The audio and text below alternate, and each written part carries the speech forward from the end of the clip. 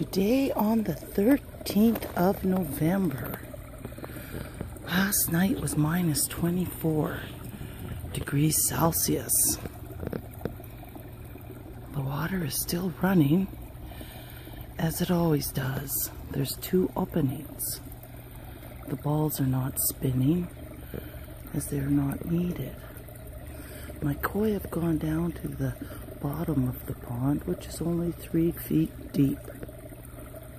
They've been out there in this pond for 24 years. This will actually probably be the 25th winter, considering I started them in 1991. The orange and the white one are my two oldest and have been there for as long as I've had this pond. The water is ice cold, and if you look good you can see steam is rising.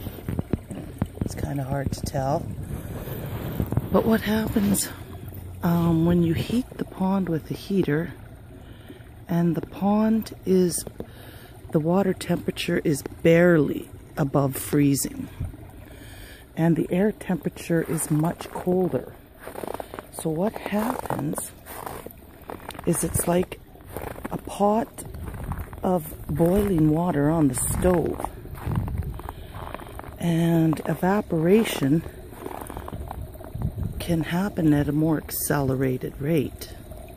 Look at the hornwort, minus 24 degrees Celsius, and it still looks good. That stuff is hardy and the fish like to eat it. The aquatic mint is quite hardy too, but it's frozen right now. And as soon as the ice is melted, it comes back very quickly. Down to the bottom pond, or this is, sorry, the middle pond. The fish here all winter under the massive yellow flag. So they're at that end of the pond. And when it warms up, they'll come out again. I use the 1500 watt heater right now, and it's very cheap to buy at PV Mart, roughly $25, although 1500 watts can cost a lot for some people to run. So I don't keep the pond plugged in, the heater anyways. I keep the pond running all winter, but the heater, I've unplugged it for the day because there really isn't that much ice. So I'm not concerned. And then I run the hose. Okay, I gotta take you down. Halloween's over. From the window in the bathroom. And I'm topping up the pond today, the bottom pond. The bottom pond keeps all the top ponds pumped to a maximum.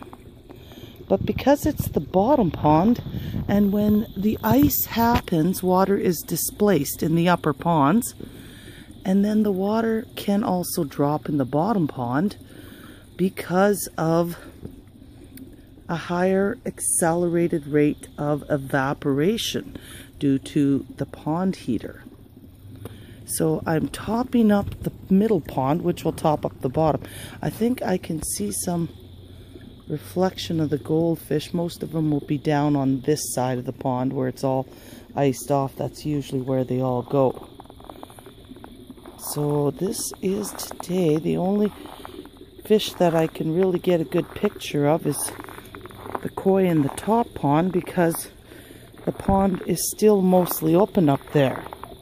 So by having 3 ponds and keeping the pond running, put the best fish in the upper pond, because the water will be the cleanest and the clearest, and it will have the least amount of built up gases, because running water gets rid of built up gases better than any other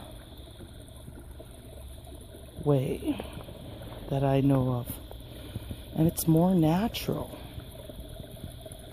Yes, and I feed my koi dog food in the summer. They don't seem to have suffered at all, and they seem fine. And that is today on the 13th of November.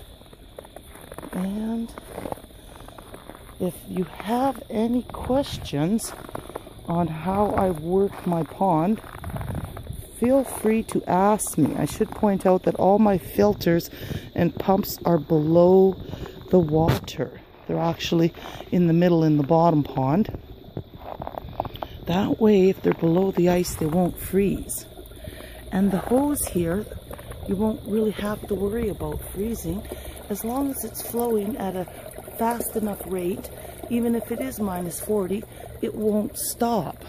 There's another one, because it's continually flowing. Now, if you're afraid that you can see that hose is larger, if the flow is too slow for your liking, you can switch the hose to a smaller size hose, and then the pump will force the water out of the hose faster, so there'll be least chance of freezing.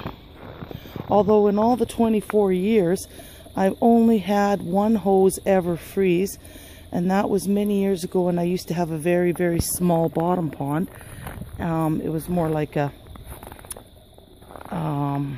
marsh, and I only had like a 300 gallon per hour pump, and it got clogged and it slowed down too much on the flow, and that was the only time that one froze. But it was the bog pond, and there really wasn't any fish in there, just some little ones, and they were fine. I got the hose going again. I had to drag it in the house and de-ice it. Some leaves are down there. I'm going to have to scoop them out. And another benefit to running the pond all year round is your water quality will be amazing. Especially if you have lots of hornwort and large sedges. They really help as well.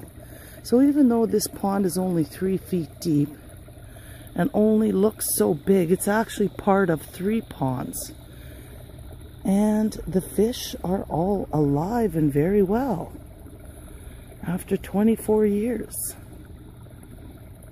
And that's today in Canada at -24 degrees Celsius.